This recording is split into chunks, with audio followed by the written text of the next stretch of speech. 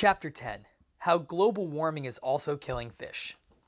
Climate plays an important part in determining the average number of species. Charles Darwin on the Origin of Species. Page 136. During the last century, the average temperature of the Earth's surface and the air near the surface rose between 0.6 and 0.9 degrees centigrade. The temperature appears to be continuing to rise, and most scientists agree that a rise of 2 degrees would bring about catastrophic changes. Polar ice caps would melt, and sea levels would rise enough to overflow many coastlines, ports, and major cities. Page 137. The primary cause of this rise in temperature is thought to be an increase in greenhouse gases, a group of gases that warm the Earth to a temperature that makes life possible.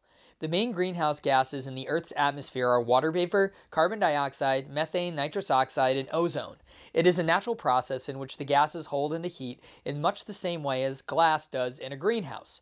Without greenhouse gases, the planet would be too cold for most life. The problem is that since the 1800s, human beings have been steadily increasing the amount of greenhouse gases emitted into the atmosphere through industrial activities like the burning of fossil fuels, especially coal and oil products. And that has been compounded by the cutting down of forests that we have been doing on a grand scale for centuries. When a forest is cleared, the burning that is commonly practiced or even the debris that rots emit carbon dioxide. Enough forests are cleared every year for this to have become an important source of carbon dioxide. Global warming has already had an observable impact on wild animals. One of the best-known problems is the polar bear losing its habitat as Arctic ice melts. Human beings, always true to their own biological class, have studied the problems of mammals, but little attention has been paid to the impact of global warming on fish. Top of page 139. One American study showed that global warming was causing entire fish populations to move north in search of colder waters. Subarctic fish are heading toward the Arctic. Temperate water fish are moving into the subarctic. Subtropical fish are moving toward more temperate zones. And tropical fish are moving toward the subtropics. This is particularly bad news for the tropics, which has special systems such as coral reefs that are very valuable to the natural order of the oceans. People imagine warm seas to be rich in fish because the land seems to be so rich in vegetation. But the cold seas are much richer in fish than the warmer ones because fish prefer colder waters. The warming of the seas is a crisis for fish. Page 140.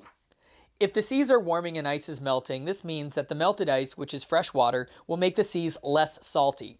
It is known that most fish live not only in a specific temperature range, but in a specific degree of saltiness, known as the salinity of water. The proper salinity of water is essential to the survival of fish. It is also known that many fish take a certain change in temperature as a signal to begin reproducing. Changes in water temperature and salinity may be confusing some fish so that they have stopped reproducing.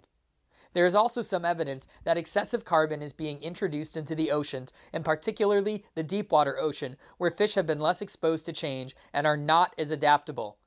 Some research indicates that excessive carbon may slow down the growth rate in fish, and because growth correlates with egg production and the ability of fish populations to reproduce, this too bodes very badly for the deep water fish populations.